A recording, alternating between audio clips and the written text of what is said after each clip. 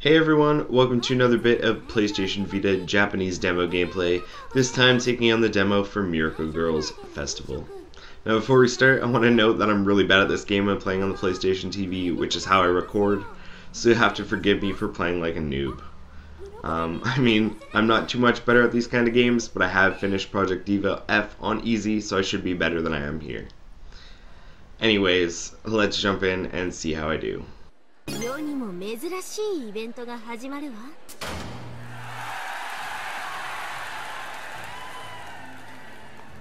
ディレクターさん、何ぼーっとしてるの？もうすぐライブが始まっちゃうよ。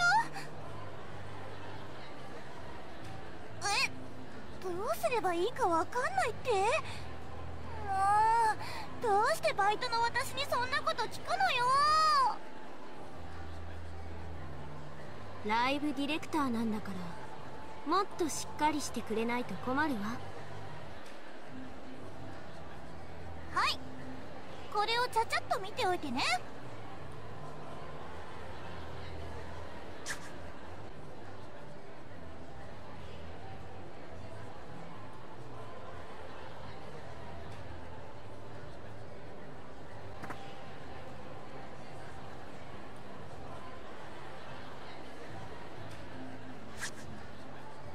時間よ。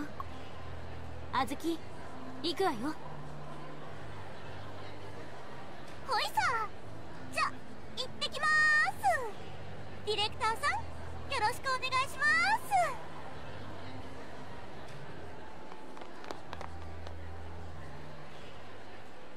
す。ちょっと待っててね。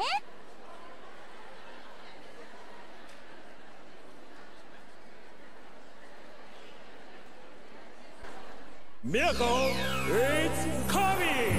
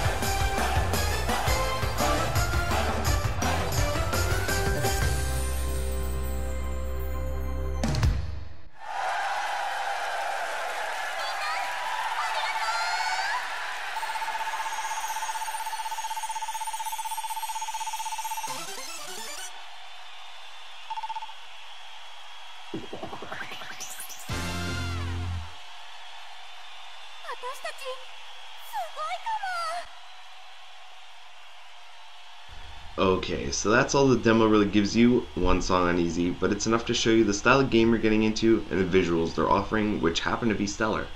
This is actually one of the better games I've seen on the PlayStation TV so far visually, and you gotta hand it to Sega for that. Anyways, that's all for now, but hopefully we've got the gist of Miracle Girls Festival from this bit of gameplay video. I'm Kyle, this is the Vita Lounge's Lounge Play YouTube channel, and I'll see you next time for some more great Vita gameplay.